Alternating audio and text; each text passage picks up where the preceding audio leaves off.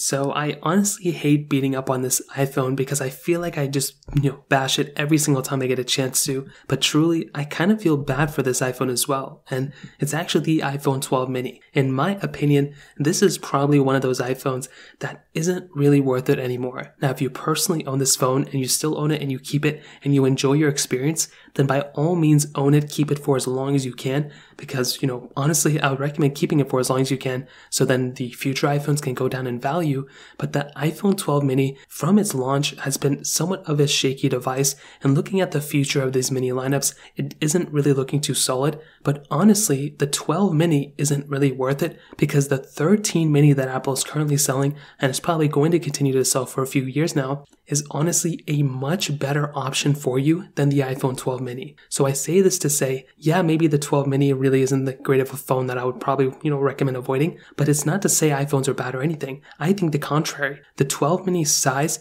the capability that you have within that small form factor is amazing. It's just the 12 mini was such a strange phone that it really just makes a lot more sense to go and buy something like an iPhone 13 mini, especially if you're going in the brand new market. So let me break it down for you. The iPhone 12 mini base model is 64 gigabytes. And I have to keep reiterating this because in the future, the prices are probably going to be the same, difference, but they're just going to be going down in $100 increments because, the next iPhones are going to be coming out, so on and so forth. The 12 mini 64 gigabyte variant is that, price tag which is being displayed right now. And in the future, it's going to be, $100 cheaper than what it is currently. The difference between a 64 gigabyte iPhone 12 mini and the base model iPhone 13 mini is that difference. But the craziest thing out there is that an iPhone 12 mini base is 64 gigabytes. You can opt up for an iPhone 12 mini at 128 gigabytes, but that is going to increase the price. That price increase is so high that an iPhone 13 mini, the base model at 128 gigabytes,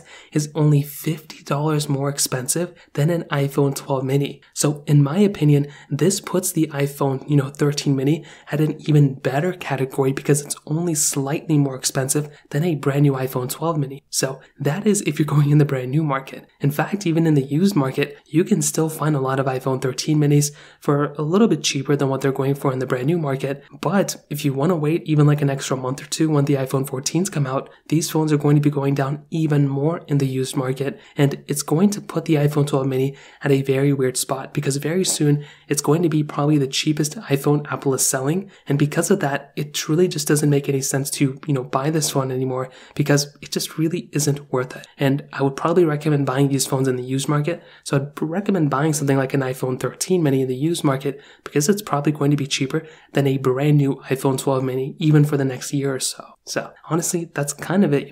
This is the one iPhone that I don't think is really worth it anymore. And I'd love to hear what you guys have to say about it. Let me know in the comment section below. Hit the like button, that would mean so much, but definitely hit that subscribe button. More importantly than everything else, I love every single one of you guys. Hopefully I'll catch you guys in the next video. Peace out till then.